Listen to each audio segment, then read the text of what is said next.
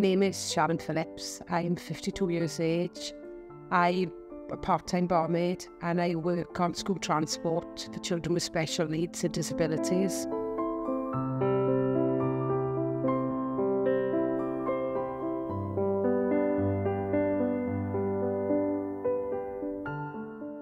As a child, if I think back now, I was known as a clumsy child and couldn't do things that other children could do in PE, catching balls and things like that, but nothing was ever spotted.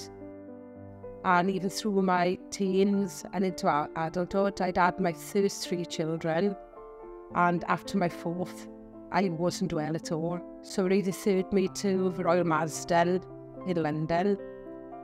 And when I was there, they started looking, different parts of my body was looking and mentioning birthmarks, little nodules and spots all over my chest, which I just thought was part of me as well. And then they came and said if I'd heard of neurofibromatosis, NF1 for short, which obviously I hadn't. It was quite a big word, I'd never heard of it.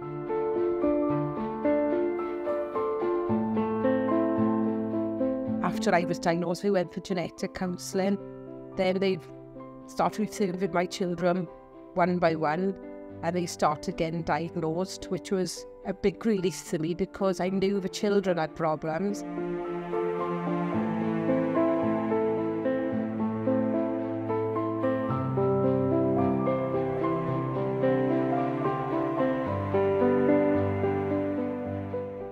I didn't realise at the time when I was first diagnosed I had increased risk of breast cancer.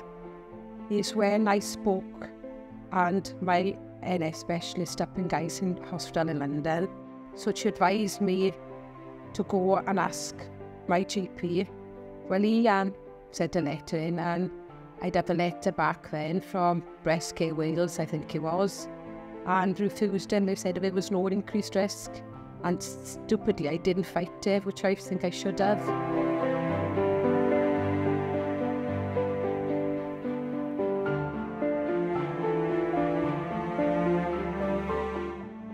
So I've called up when I was 51, I think, but that was delayed due to the backlog from COVID.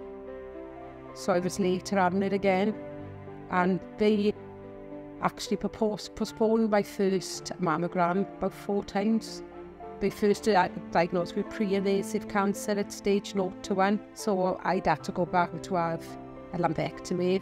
But when I went back from the results then, they'd spotted an invasive cancer hidden behind the pre-cancer.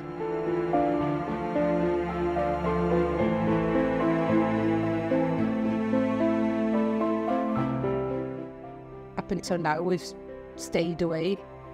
But I won't have my all clear, I think, for 5 years. So I can't come to remission until 5 years. But I'm on plenty of preventative medication now.